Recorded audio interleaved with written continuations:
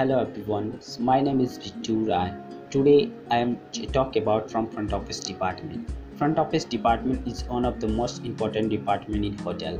It is the most revenue generates department in hotel. It is the central of all the guest activities. Guest activities such as the check-out, reservation, rooming, all the activities is taken care in the front office desk. All the customer complaints, guest complaints are handled as the front office desk. It is the most major job or responsibility on the front office desk. Thank you.